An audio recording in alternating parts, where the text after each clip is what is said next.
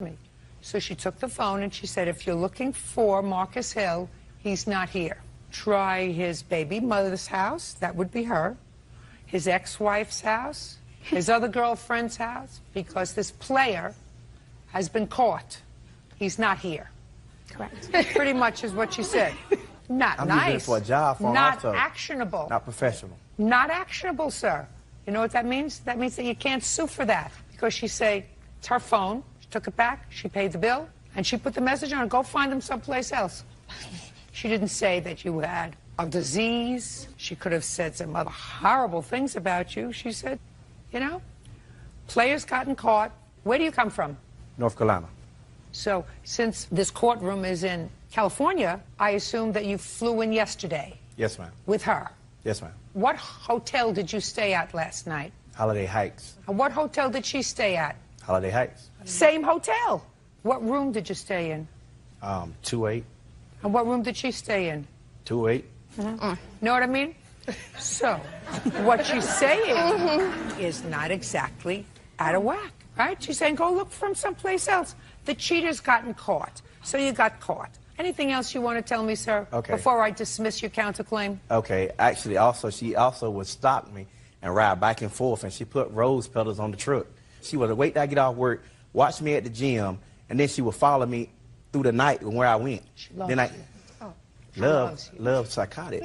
She loves you. And also she told me, when I told her I would pay the cell phone bill, no problem. Just get my phone back. And I said, I still pay it. And she said, don't worry about it. Forget about the bill. That's what she said. And that's what I did. I'm telling you, she doesn't want to forget about the bill. So you're going to pay the bill and your copay so that your mother could sleep easy, that you didn't have diabetes, $171.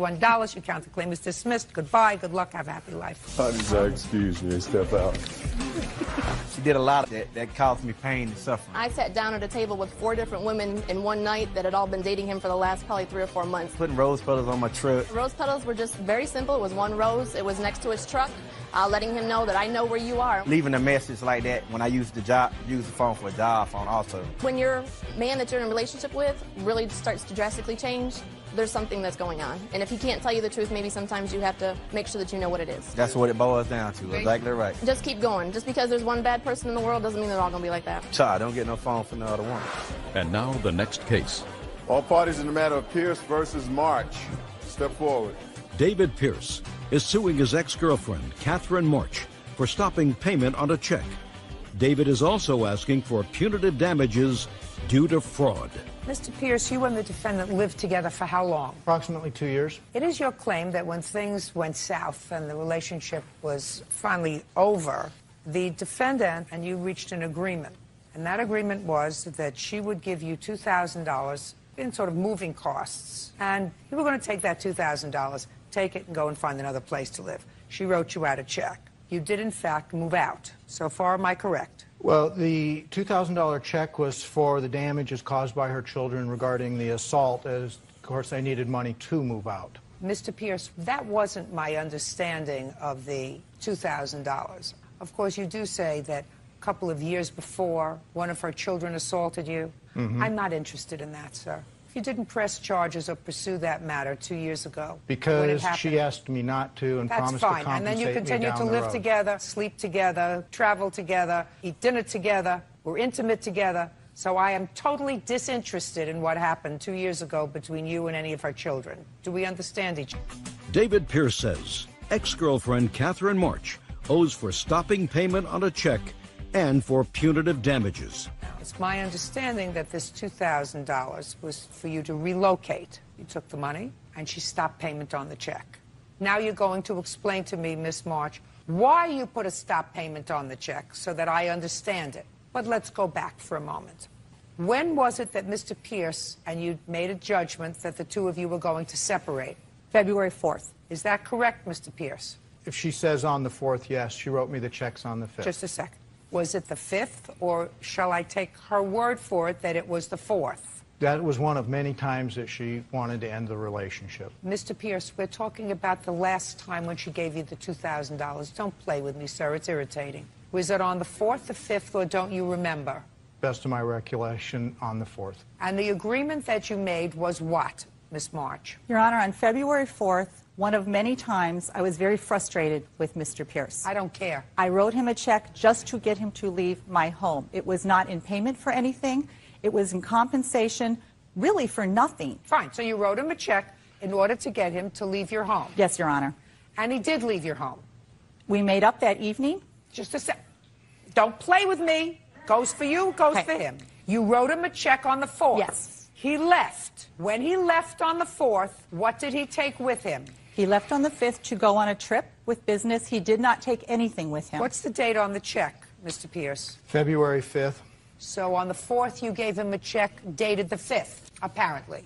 When he left with the check, what did he take with him?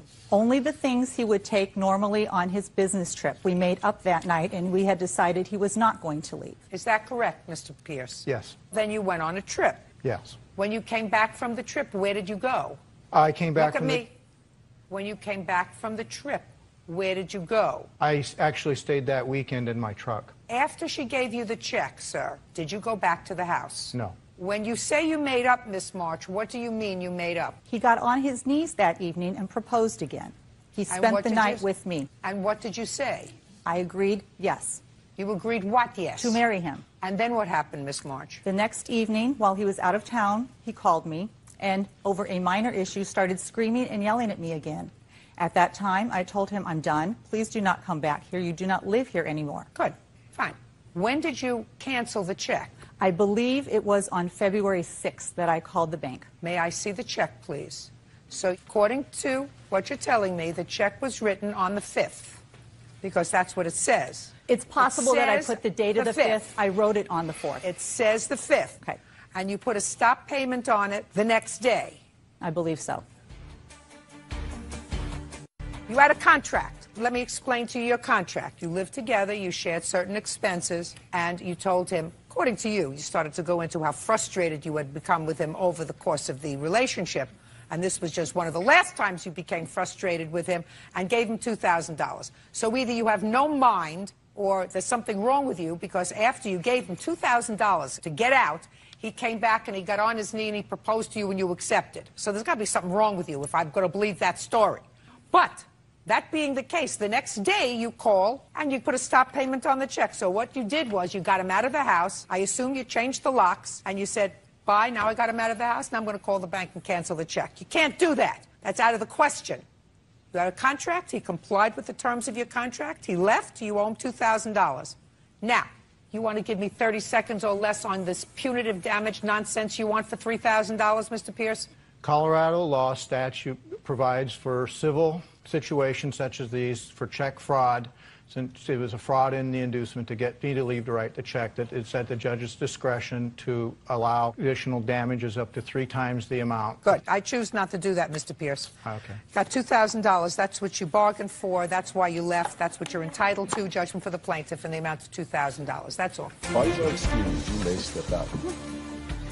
David Pierce is a very angry, volatile man. Sometimes people make accusations when Hopefully I will make better choices in the future. they can't answer the question correctly or accurately. I actually feel very sorry for him. It must be very lonely to be David. It is what it is. This is a man who lost his dental license. It was revoked because of anger issues. She's wrong. I was afraid of him. He was with my mom for 2 weeks, and then he started yelling at my little brother and sister. I told her after the assault I have zero tolerance for any of this stuff in my life anymore. He got in my face, and I told him, I'm going to stick up for myself, and I pushed him. I realized I could not marry a man as volatile as David. When we were without children, the relationship was reasonable. With her children, there was a constant friction. My sister was 15, and my brother was 13 at the time, and they don't deserve to be yelled at like that after 2 weeks of knowing them. Her son has a history of substance abuse. I just told him, look, if you're going to yell at someone, yell at me. I think that affected his